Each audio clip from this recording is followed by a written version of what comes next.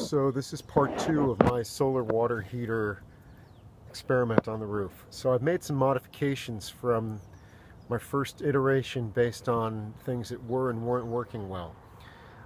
First thing I found out is these salvaged solar panels that I had weren't generating enough power for the small pump. So I went on Amazon, and for $89 I bought a 50-watt solar panel by Renology. I actually bought 2 of them because they seemed like they were a good deal. They were less expensive than the 30-watt models. I've got one hooked up to the pump, and I've got one that I haven't hooked up yet. Ultimately, I think it's going to be to charge a battery for some lights, or just to have some power affiliated with just the shower area.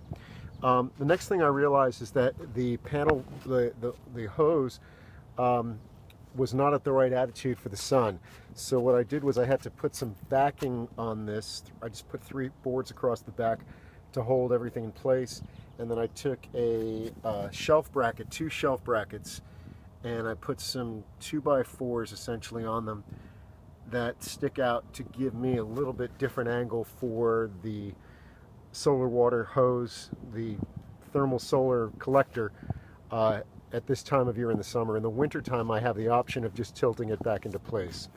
I also covered it with polycarbonate. I would have preferred a sheet of polycarbonate, but it was about 3 times the cost as 1 sheet of polycarbonate roofing material, which was $25 or thereabouts.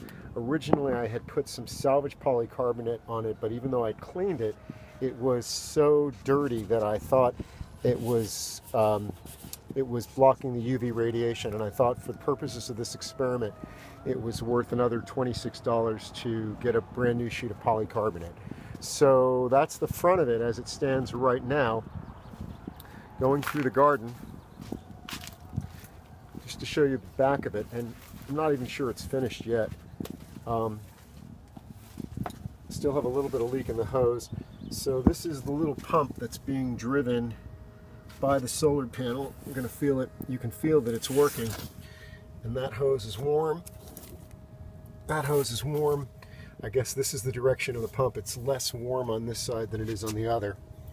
And that's just clipped into the back of the solar panel here directly.